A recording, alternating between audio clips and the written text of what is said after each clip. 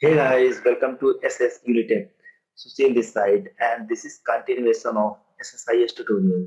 So today we gonna discuss about union or transformation and what are the difference between union or and merge transformation. So let's start with union or. So what is union or transformation? So union or transformation in SSIS is used to combine data from multiple sources, and that source could be Excel files, flat file, or anything else, or multiple SQL Server tables, and produce one output that could be stored in our destination table. Next is union or transformation doesn't follow any specific order while merging the data and sorting into our destination. So when we mainly use union or transformation, if the transformation input is not sorted, as we have discussed in our last video, and we have seen that merge transformation needs data sorted before using it. Next is combined output doesn't need to be sorted. And next is when we are having more than two inputs, then we cannot use merge transformation. We have to use the union or transformation. So these are the cases where we need to use our union or transformation. This is our case study. As we can see, we have three input sheets.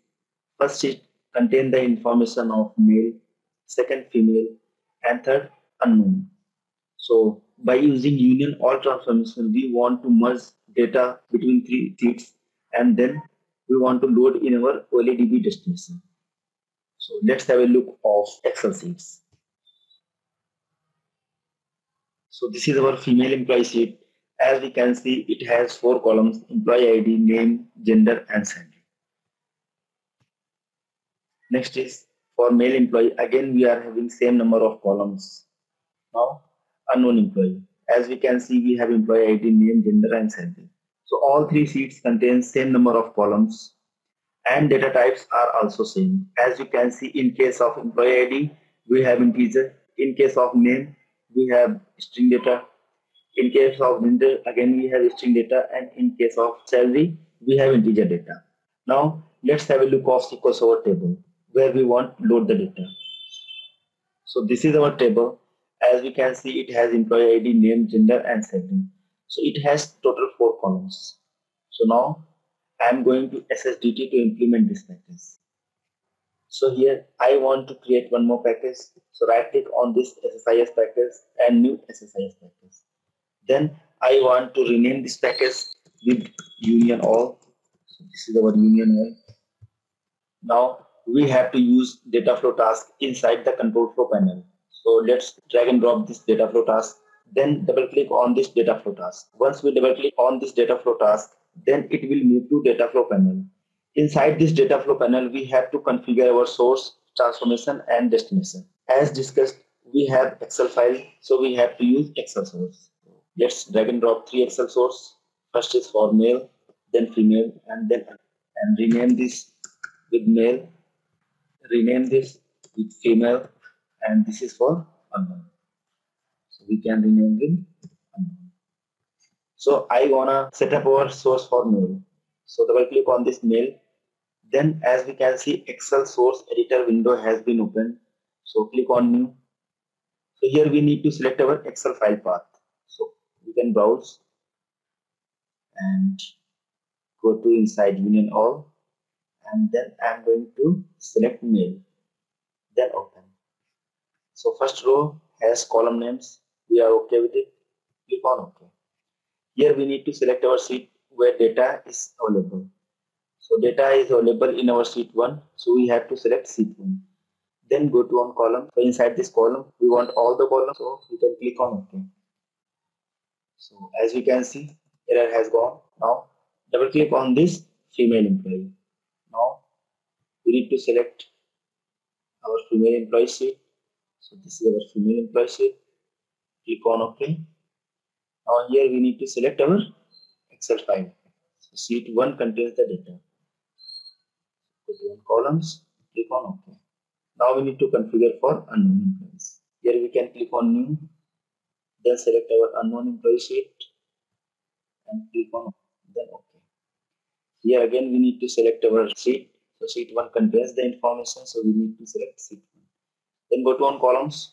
Inside this column, as we can see, employee ID, name, gender and salary. So we can click on OK. So we have done our source. Now we need to configure our transformation. So our transformation is union all transformation. So we can use union all. Drag and drop this union all transformation. Then we need to connect with male, then female, and then unknown. Now double click on this union all. As we can see, output column names, employee ID, name, gender and salary. Union all column, then union all 2, then union all 3. So we are getting the inputs. Now we need to set up our destination. So our destination is equals to our table. So we have to use LADB destination. So we can drag and drop this LADB destination and connect with union all. Then double click on this LADB destination. Here we need to set up our LADB correction manager. So click on new. Once we click on new, then we can see we have made the connection. So I am going to use that one. Here we need to select our table. So our table name is union all table. So we can select union all table. Now go to on mapping. So inside this mapping succeed. So we need to click on OK. Once we click on OK, then go to on SSIS. Now I am going to execute. Then we can see initially we don't have any data. Now I am going to execute this package. Then we can see 19,951 rows should be inserted in our table. Now go to on SSIS and execute our select statement. 19,951 records have been inserted successfully. So next is, what are the difference between union all and merge transformation? So first is union all. So data should be sorted order before applying merge transformation. In case of union all transformation, there is no need to be sorted data before applying union all transformation. Next is, output data could be sorted in case of merge transformation, and output data will not be sorted in case of union all transformation. Next is, as we have discussed, merge transformation can accept only 2 inputs.